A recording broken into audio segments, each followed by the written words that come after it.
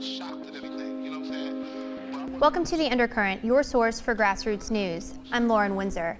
In this show, we'll talk about the NDAA, the National Defense Authorization Act, specifically Section 1021. The NDAA is an annual bill that outlines Defense Department expenditures. The 2012 NDAA included Section 1021, which allows the federal government to arrest anyone, including American citizens, and hold them indefinitely without warrant or charges, a blatant violation of fundamental constitutional rights. A coalition of activists, journalists, and whistleblowers, led by author and war correspondent Chris Hedges, filed suit against President Obama over the 1021 provision. In May of 2012, Judge Catherine Forrest ruled 1021 unconstitutional and issued a temporary restraining order for the plaintiffs. The Obama administration immediately filed appeal and won a stay against Judge Forrest's injunction.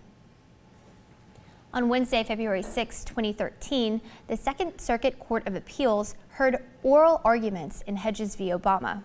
A lawyer for Senators Kelly Ayotte, Lindsey Graham, and John McCain defended the government's position in an amicus brief and in court. After the hearing, the plaintiffs held a press conference in Foley Square. It appears that there's been a deliberate conflation of the powers of indefinite detention under the Authorization for Use of Military Force from 2001, which allowed George Bush and company to go after terrorists. It had a very narrow three classes of people that the AUMF applies to. It's people who participated or planned the 9/11 attacks, members of Al-Qaeda or the Taliban. That's it. Very, very narrow. The government keeps claiming over and over again that the AUMF and NDAA are exactly the same, but 1021b2 does two things. It possibly retroactively legalizes the fact that they have been over broadly interpreting the AUMF for who knows how long, perhaps since 2001. It's a huge quagmire. Our case is potentially the latch on Pandora's box here. We threaten to expose the fact that possibly two administrations have been over broadly, possibly illegally interpreting a law, the AUMF. What seems to me very clear is that the three senators who were advising, who were arguing this for the indefinite detention without charges of American citizens against the Fifth Amendment is well described as an enemy of the Constitution of the United States. Your name, Chris? My name is Chris Hedges. In the case Hedges versus Obama. He is the captain. He's the captain. We've undergone a corporate coup d'etat. There is no impediment left now to corporate power, and the corporate state understands that as the economy continues to deteriorate, as the effects of climate change, and we just bore the brunt of that with Hurricane Sandy, over $70 billion worth of damage kicks in, there will be inevitable blowback on a betrayed population. And what's happening in this court now is the last thin line of defense between protecting what is left of our anemic democracy and the imposition of a military state. Corporate state knows what it's doing. If the Congress had put in one small sentence saying that U.S. citizens were exempt from this legislation, we would all pack up and go home, but they will not. Because as Senator Graham pointed out, it is designed to detain U.S. citizens. And the bottom line is, as this unrest continues, the corporate state does not trust the police to protect them. It wants the ability to call in the military. I've covered the WikiLeaks release of JTF memoranda known as the Guantanamo Files and revolutions across the Middle East and North Africa. I've conducted hours of interviews with former Gitmo prison guards, detainees, defense lawyers, and human rights activists. For the last year, I've covered the U.S. investigation of WikiLeaks, and to date, I've published the only publicly available transcripts for the secret prosecution of Bradley Manning taking place at Fort Meade. Because of my work as a journalist, government contractors attempted to falsely link a group, which I helped found, whose only purpose is to support campaign finance reform in the United States, to Al-Qaeda. I have actually been detained by the U.S. government a number of times where they denied me access to a lawyer, where they told me that I would maybe never even get a trial, where they actually threaten. When they talk about these things in a sort of abstract sense here in this court, and they say it's only for enemies, well, they've actually called me a terrorist. I've had members of the U.S. Army detain me on U.S. soil. And actually, And I know that I'm not the only one. And if I had been a Muslim American in the last 10 years, I probably would have had it a lot worse for the last 10 years.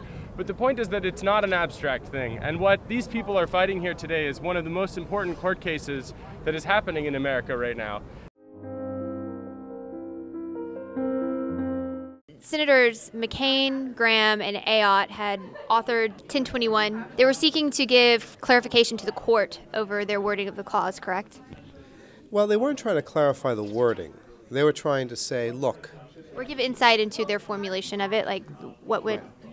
They're trying to say this is meant to follow the law of war under the authorization of Congress for the government to go into war in Afghanistan. It's not meant to cover journalists or anyone else. And we turn around and say, we don't know what your motive is in Congress. We can only look at the law. And the law says whoever substantially supports these groups can be detained by the military.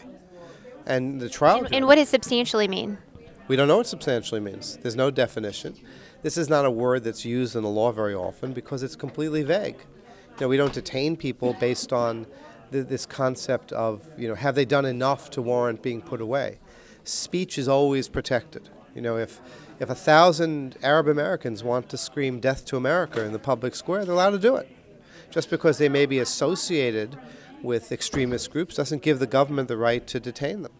And the government's saying, well, we have the right to detain speech that's not independent.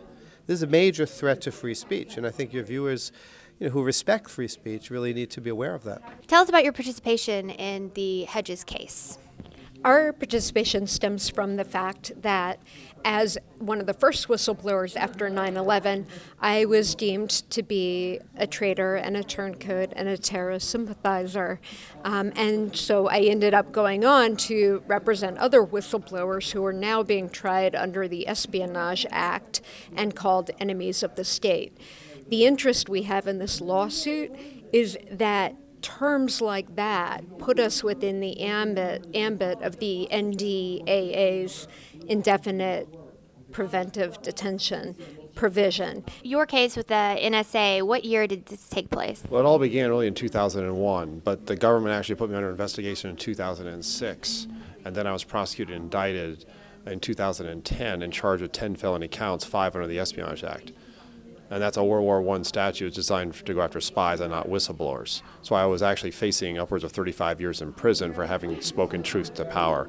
I revealed and disclosed government wrongdoing illegalities, including the secret surveillance warrantless wiretapping program, as well as massive multi-billion-dollar fraud, waste, and abuse that was being committed by the U.S. government. In your case with Lind, how long did that take to clear you of your charges? Well, that's a very interesting question. It took a number of years before they dismissed the criminal investigation, but then they referred me to the state bars in which I'm licensed as an attorney, and that is still pending 10 years later.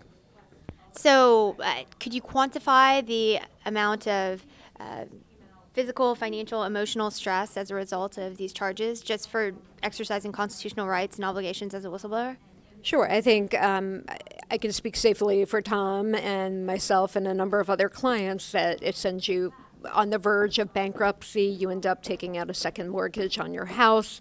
It wreaks havoc on your family and your finances, and it ends up leaving you blacklisted, so you're unemployed and unemployable when you had served your country for years and even decades.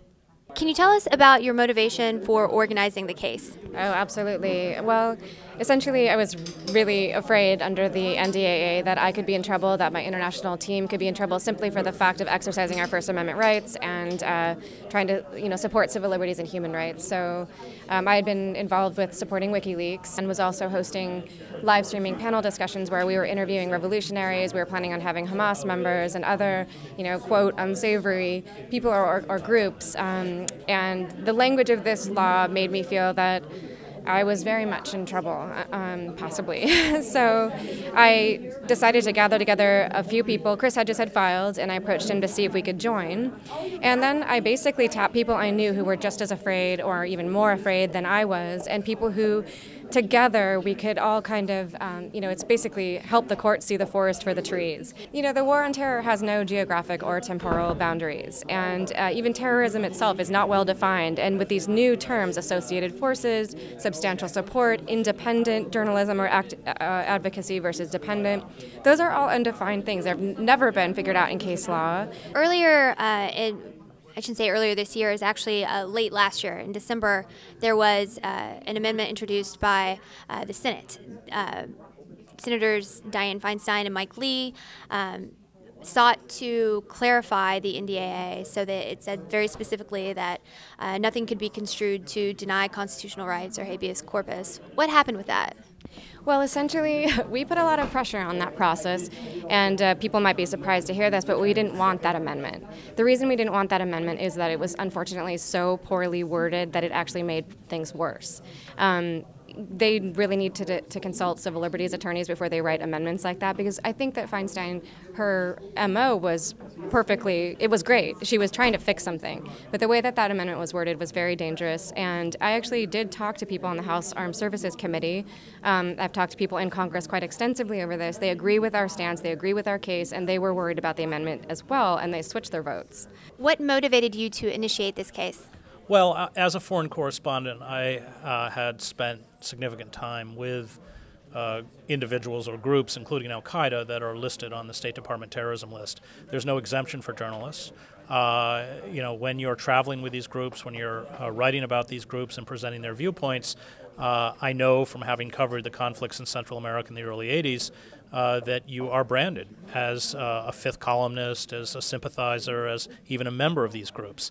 The Reagan administration regularly denounced reporters that were covering the atrocities in El Salvador during the war, where I was, or in Nicaragua in the Contra War. So this gives it legal clout. They just don't linguistically attack you as a terrorist, but now they can legally treat you as a terrorist. Have you personally been detained? Overseas, yes. I've been detained by innumerable governments, including the United States government. Bradley Manning was held in 2010. This law came about in 2011. Do you think that the case of Bradley Manning, this law was written in order to justify their treatment of him? No. I think that this law was written because the corporate state understands very well, given the continued economic disintegration, the effects of climate change, that there will be some kind of blowback, some kind of instability, and they want to put the military out on the streets in order to crush any kind of dissent or unrest. So you see this as like a pre-industrial system collapse maneuver? Post-industrial. This is... You know what I'm saying? A pre-industrial age collapse, like the industrial economy as we know it, the collapse of it. Look, pre-collapse, not pre-industrial, but pre-collapse. We're already watching Greece, Portugal, Spain disintegrate. This is a global system that's going down. And I think the government is trying to accrue to themselves as much power as possible to maintain control, even if that means putting the military on the streets. You can find more coverage of the events of February 6th in Part 2 of this NDAA special. I'm Lauren Windsor. Thanks for watching. Get pulled in to the Undercurrent. With the truth pulled over my eyes with the evil forces that compromise my state of mind. Have I been hypnotized to believe in lies with the monologue questioning God like Habakkuk? Cause the odds keep stacking up. Where is the illumination for the human nation?